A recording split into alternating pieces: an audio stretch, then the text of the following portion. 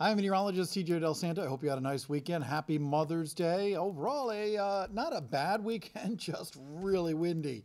Hour by hour forecast. We are looking at a blend of clouds and stars through the night. Rain showers staying away. Gusty winds staying in place, and they'll be in place right through your Monday as well. Some occasional clouds coming on through. We're on the extreme northern fringes of a big ocean storm that will slowly drift away over the next several days. But we're staying dry right through Monday. Let's talk winds.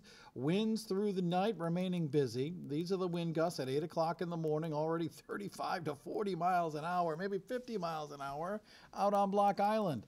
During the afternoon hours, we're still looking at winds gusting 40, 45, and then slowly easing as we head through your Monday evening. But yeah, you get the picture. We're looking at another day of strong gusty winds here in southern New England. Overnight, temperatures in the 40s with partly cloudy skies, upper 30s outside of the city. Here's how the school day breaks down. Obviously windy. Hold on to any hats tomorrow morning. Upper 50s, low 50s.